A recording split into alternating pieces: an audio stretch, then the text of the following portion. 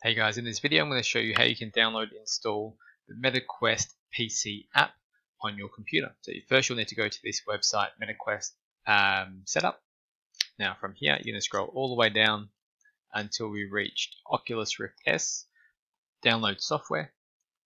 We're going to click Verify.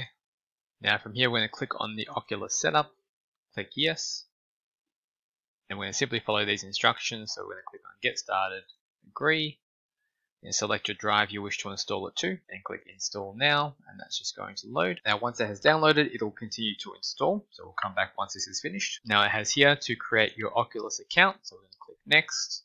We already have an Oculus account, so we're going to simply sign in with our Facebook account, which is our Meta account. So we're going to continue as, allow Oculus client.exe, so continue in your browser, continue.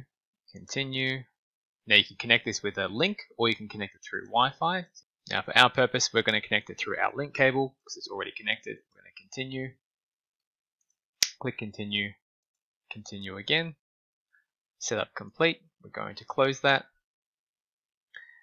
Now your Quest 3 has been connected through a hard cable to your PC. Obviously, if you would like to connect it through Wi-Fi, you can also do that as well. If you found this helpful, make sure you like and subscribe, and I'll see you next time.